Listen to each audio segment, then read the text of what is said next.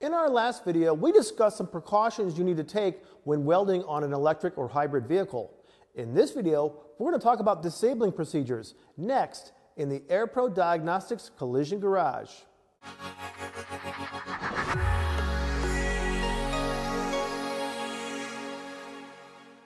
With disabling procedures, it's all in the details.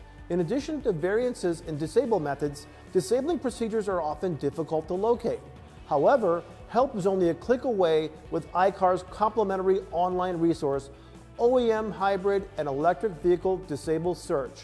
This interactive tool was created by iCar's repairability technical support team and represents countless hours of research on hybrid and electric vehicles.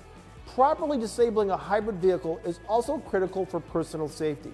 The search tool will help you identify where parts of the hybrid system are located, instructions for finding the disable procedures, whether a scan tool or a high voltage DVOM is required to disable the high voltage system, and best practices to help ensure a complete, safe, and quality repair.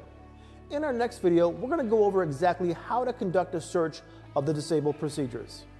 I'm Jason Stahl from the AirPro Diagnostics Collision Garage. Thanks for watching.